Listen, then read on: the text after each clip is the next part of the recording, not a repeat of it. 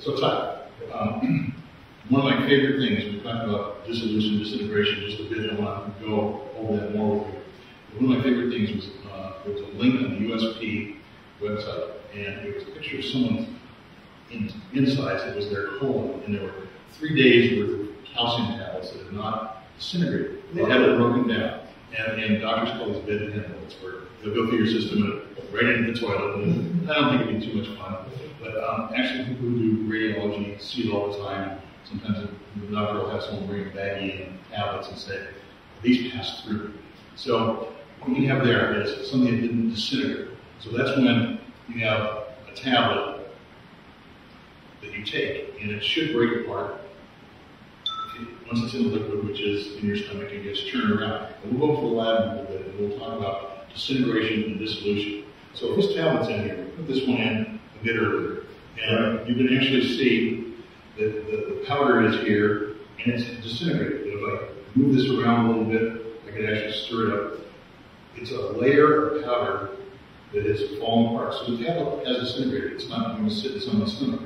But then you have to look at dissolution. This is just plain water. If this is a water-soluble substance, let's say that it's vitamin C, which is ascorbic acid.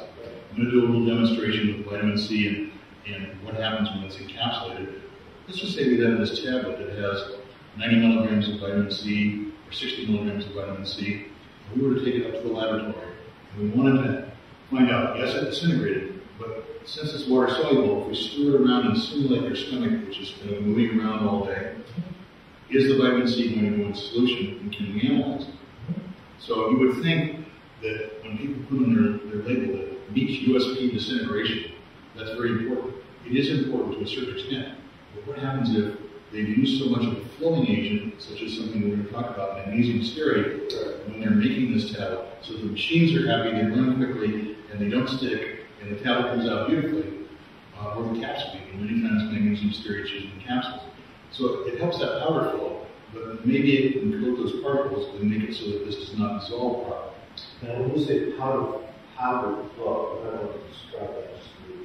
So when you have machinery and you're doing manufacturing, either making capsules or tablets, the powder has to have the ability to flow. If you cut open a bag of sugar and tip it over, it'll go flump and sit there. Now, if you were to take Magnesium Stearate, which is a pharmaceutical grade substance that they use, which is originally came from suet. It's an 18 and 16 carbon fat mixture bound with magnesium, and it makes things very slippery. You can get a jar of it and you put a little in your hand, and it's like baby talcum powder. It's very slippery. You mix 0.5%, 1%, 2%, 3%, up to 5%, they use in formulas sometimes, and you put it into the powder, and as it tunnels in the mixer, it'll end up shearing and coating these particles that are the powder, so that if you mix the bag of sugar for 20 minutes with 1 or 2% magnesium stearate, and you just tip it over, it would flow beautifully. It would have a lot of, lose all that surface friction. So the machines love it because they are creating friction as they move, but the powder also has to be able to flow into small cavities. It has to flow into the cavity where the tablet's made. It has to flow into, and be pushed into, the cavity which holds the capsule. So that's powder flow. And machines love magnesium stearate, but the problem is that maybe, as you'll see in the lab, it coats particles and may inhibit the dissolution and the absorption of the product. So we'll do a demonstration. We're going to swap this out, and we're going to jump to the next stage of the video, and I'm going to show you what you can see. Then we're going to do another demonstration, and it becomes quite dramatic when you see what this stuff can do. Great. Well, let's go to the next stage. So Tye, we were just talking about magnesium stearate and how it's wonderful for machines. It coats particles and makes things flow. So if you were to take water-soluble vitamin C, which is ascorbic acid, just like we have with Thorn, and we put it into a 2-piece capsule. And we take it out of the drum, we put it directly into the capsule, and instead of using a flowing agent, which is a large carbon fat, an 18 carbon and 16 carbon fat, such as magnesium stearate, we don't use anything. So we have to run our machines more slowly, and we might see that a little bit later in another segment of the video. But I'm going to take There's a good reason for that, right, which you'll get to. I'm going to take the vitamin C, which is water soluble, and we're just going to put it into plain old water, stir it a few times, and this is what should happen with vitamin C. It's basically disappearing. Right. And when we talked a bit earlier about that multiple vitamin disintegration dissolution, it has vitamin C. So you would expect it disintegrates that tablet, the vitamin C should be dissolved just as it is with pure vitamin C. In fact, we make it Thorn. Now, this company, we won't show you their name. I can see it, folks. Yeah, we bought it off the internet. And this is exactly identical to the Thorn product, except that it has the Magnesium Stearate, the flowing agent. And the interesting thing about Magnesium Stearate is it depends on how much you add to the formula. It could be 0.5%, 1%, even up to 5%. That's in Remington's Pharmaceutical Sciences as an accepted pharmaceutical amount. To put that much right.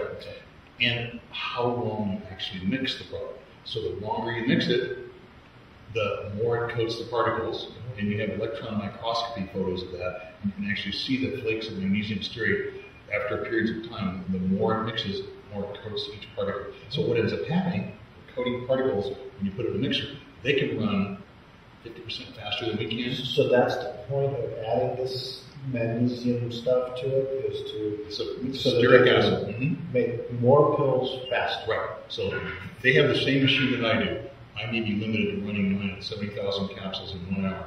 They add that ingredient, which if it was a smaller chain fat, probably wouldn't be a problem. But it's a large carbon, 18 and 16 carbon fat. And what happens, we just look at it, is the particles are coated with this layer of fat. Well, it's floating. And if the camera, I'm sure can see this, but it seems like it's floating.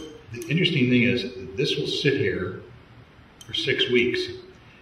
And we have to wait 6 weeks for my pill to dissolve. Some of this is actually dissolving. You get some dissolved, but there are particles that get so much fat coated on them, and it's a